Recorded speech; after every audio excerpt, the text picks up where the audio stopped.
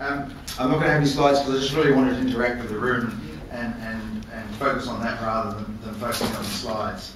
So I've been tasked with talking about what are the current trends in neuromodulation for pain.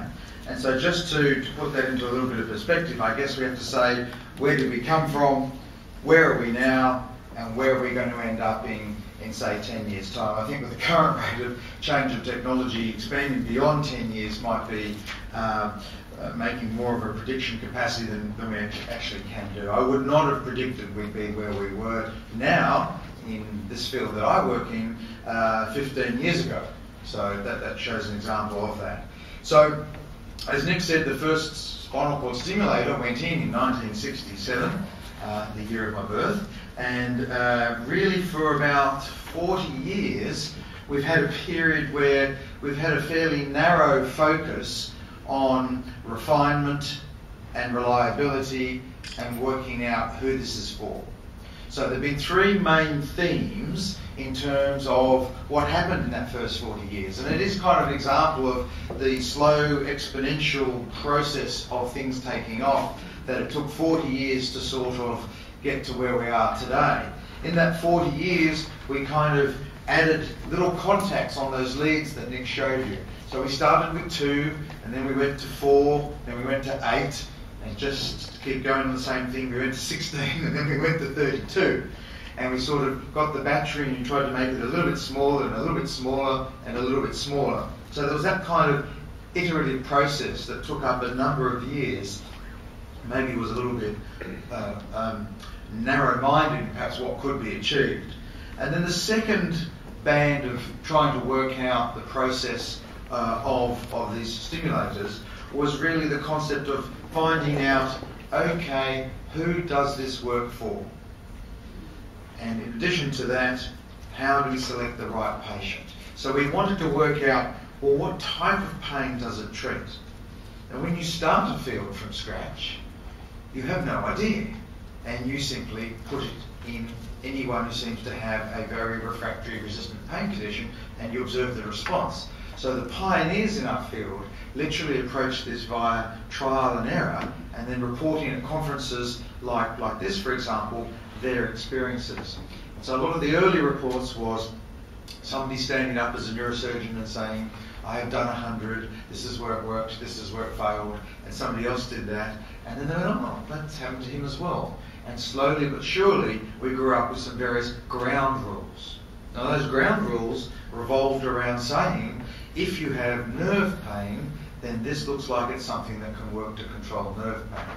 If you have chronic hip pain, as Dennis did, for example, if you have the knee pain that's coming from two bones rubbing on each other from a lack of cartilage rather than nerve pain, if you have a chronic ankle arthritis, it is really not going to necessarily reduce the pain as much. So we began to focus on treating this concept of nerve pain or neuropathic pain.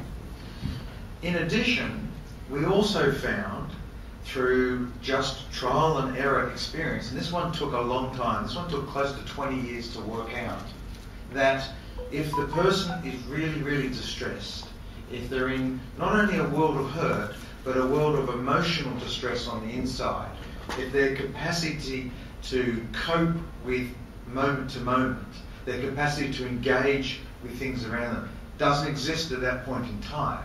It doesn't mean forever, but at that point in time. Then you drop one of these in and ask them to take it and run with it. They don't have the capacity to do so.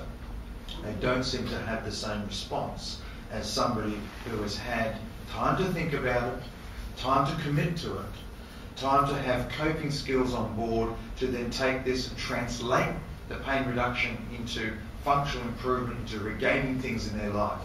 And so we realised over this 20-year period that we have to deliver the right therapy, that's therapy for neuropathic pain, to the right person.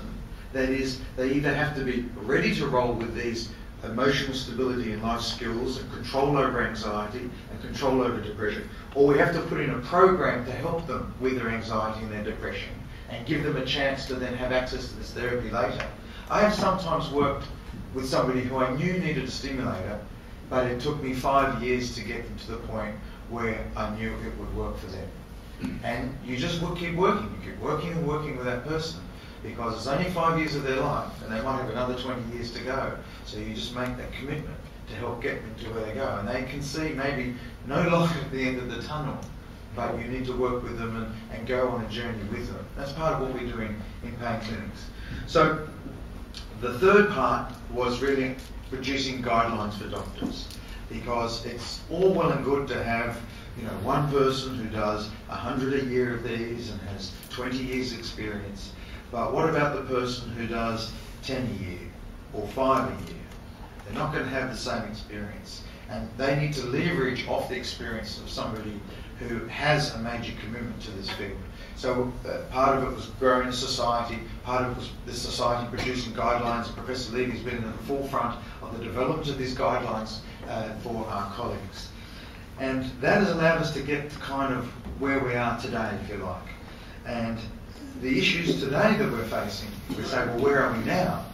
The issues today are related to public knowledge about this therapy, which is really lacking, and access to the therapy. Let me just crunch some numbers for you, if I may. We know that about 20% of the Australian population has some form of pain, but for that it might be intermittent pain, it might be mild pain, but we know probably around about 10% of patients have got severe pain, and we know about half of those, we know about 5% of the Australian population has got severe, unrelenting pain that affects their activities of daily living on a daily basis. Okay, so if we think about 5%, okay, that's about 1.25 million people. Now, not all of them need neuromodulation. They might need assessment in pain clinics. So we can probably say, well, maybe 10%, 20% of those might need neuromodulation. 80 to 90% will be able to manage with simpler techniques. So then we get down to a situation where we've probably got about 250,000 people at a minimum that are suitable for this therapy because they have chronic unrelenting pain, it's affecting their daily life, and all therapy in the pain clinic has not responded for 250,000. And how many stimulators go in a year? 2,500. So that means 1 in 100 people who actually need this treatment actually get access to it. And so whilst it's all good for us as doctors to, I'll be facetious, navel gaze at a conference on how we can go from 70% pain relief to 73% pain relief, and that's good, and we want to keep going and going. That's not really the issue when it comes to Australian society and as we know, society around the world. It's about how do we raise information amongst the general public, how do we raise information amongst the general practitioners, for example, and how do we get this regarded as a acceptable, commonplace therapy that has a place in our public hospitals, in our private hospitals, and supported by government. And at this stage, I would say we are not winning that process. So, for example, we've moved, as you may know, we've moved in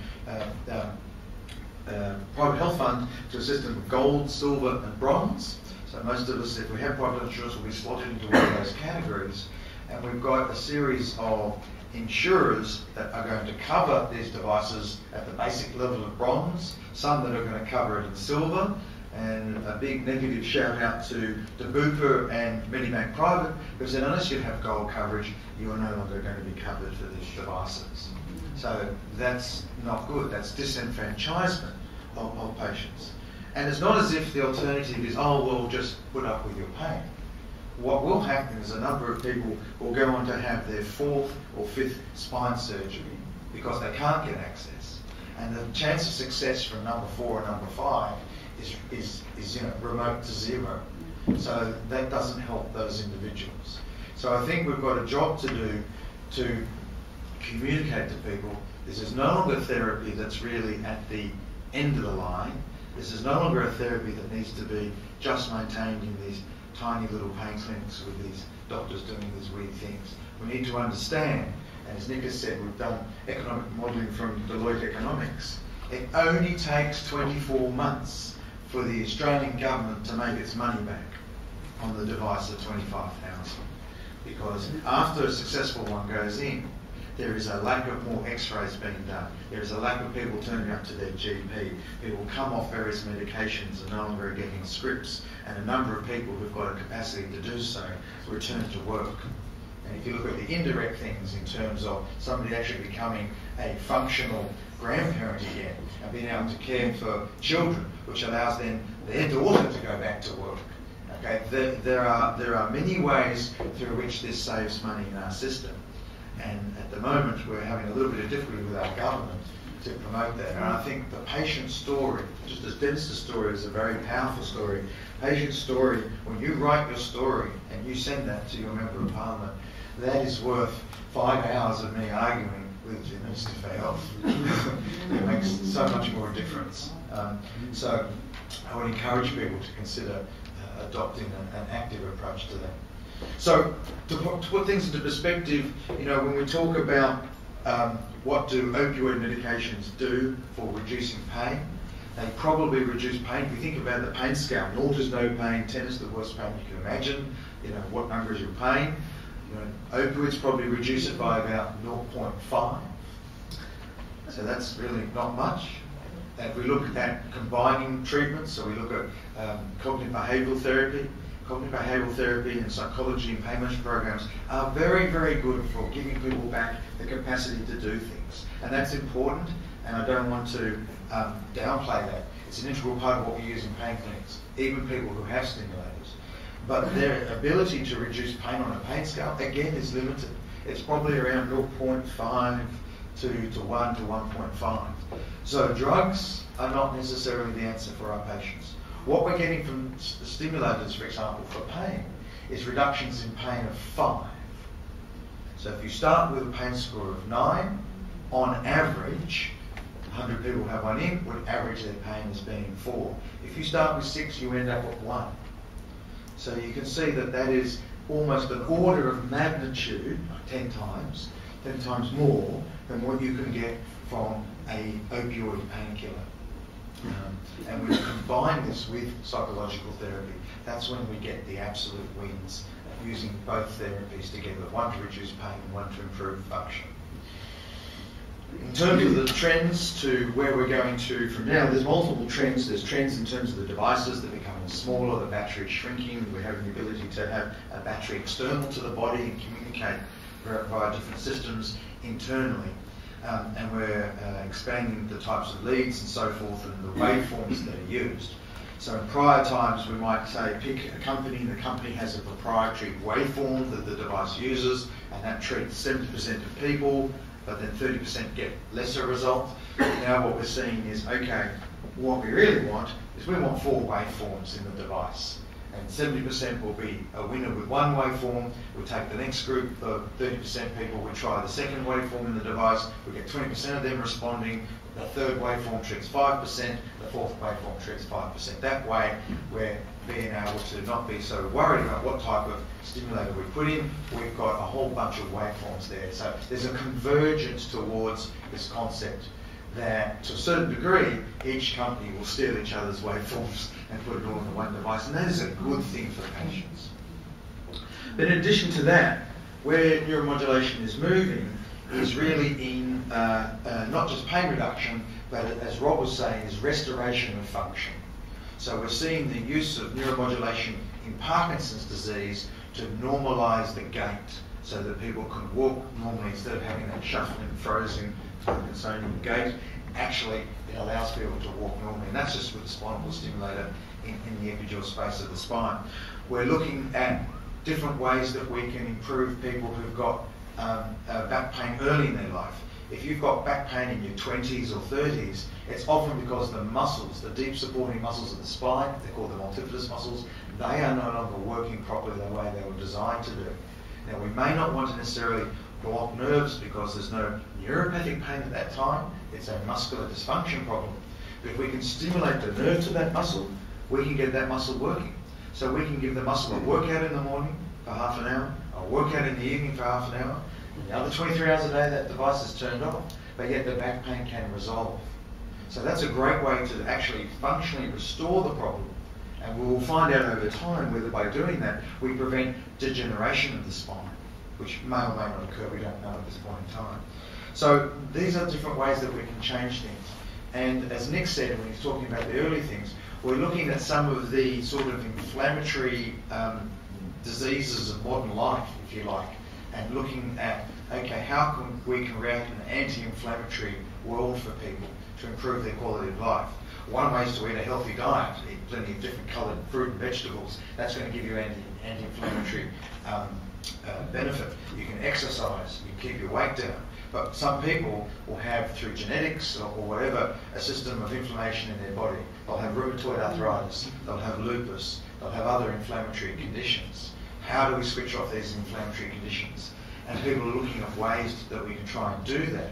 And if we can do that, we'll be able to alter things.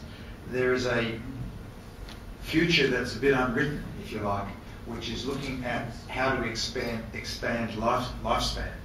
We know that one of the greatest predictors of expanding lifespan is whether your heart rate, fingers on your pulse and your heart rate, whether that wanders up and down as you breathe in and out. So as you breathe in and out, it should change the rate a little bit that your heart is actually beating at. Now, if that is varying up and down, that's a good healthy system, and that is related to long lifespan. And if your system doesn't move, then up and down, then you are destined to have a shorter lifespan. And there are ways that we're looking at how can we change this thing called heart rate variability. So we are expanding away from just pain control. We're trying to look at also these areas of restoration.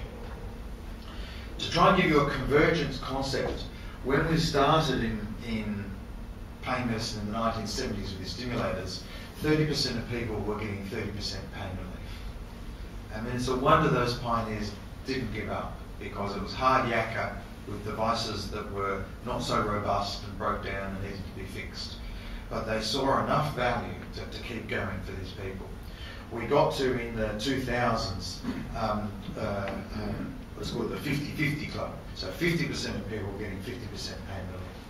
And now we're up to the latest devices, including a device that was developed here in Australia. There's a feedback system, for example, where we can see 80% of people getting 50% relief and 50% of people getting up to 80% relief. And we will probably converge using the 80-20 rule. We will probably converge at some future point in time, about 5 years from now, 80% of people getting 80% pain relief. That's probably as good as we can ever expect it to be. But by improving function, we should be able to then really change people's lives. I think we're in a golden age now of technological device and technological understanding of our neuromodulation systems. What we then have to break through is break through the issues related to the constraints on a healthcare system, where this device is mostly unavailable to Medicare patients in a public hospital. We've only got about 4 centres in Australia in a public hospital that will implant patients. So it is really unfair to have a 2-tiered system. So we have to marry what's a golden age in technology, we have to marry that to a future golden age in acceptance and availability. And you guys are part of that answer. Thank you.